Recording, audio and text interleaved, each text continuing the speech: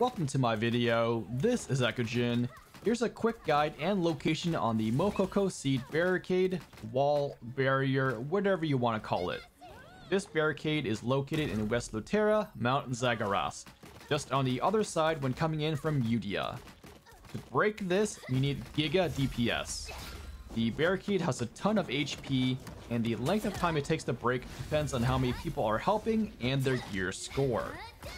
I recommend checking area chat, as people often will communicate any breaking attempts.